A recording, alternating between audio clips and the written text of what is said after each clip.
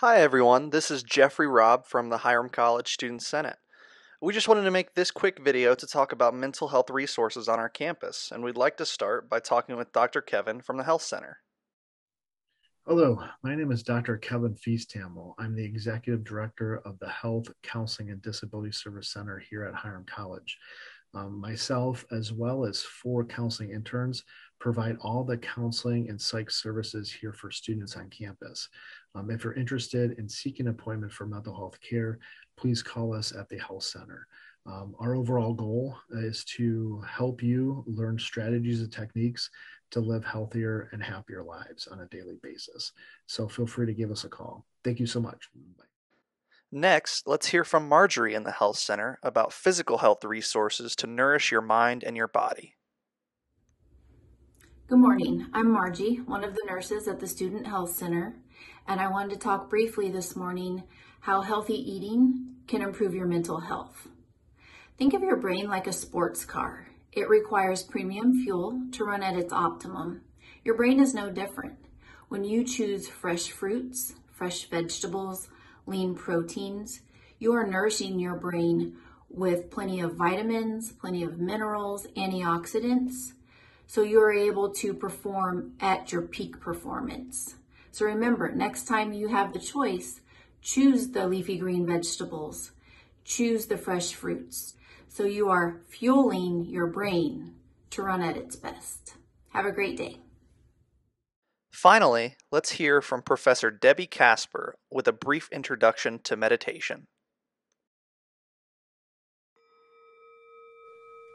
Is this what comes to mind when you hear the word meditation? Images like this lead us to believe that meditation is about sitting cross-legged with your eyes closed and your mind empty. As a result, some people think that if they have a hard time doing either of those things, then meditation is not for them. But this couldn't be further from the truth. First, it's important to know that there are many different kinds of meditation.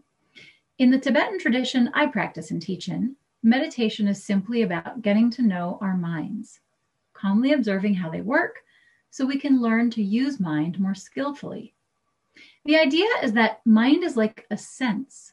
Just as the eyes see and the ears hear, mind thinks.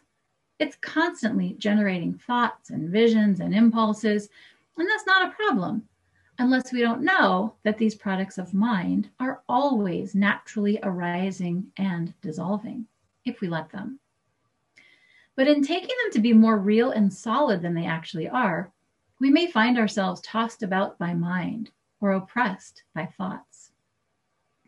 Through the practice of noticing when thoughts arise and then letting them go, we strengthen our ability to not get hooked and carried away by our own thoughts. You've probably heard about some of the documented benefits of meditation.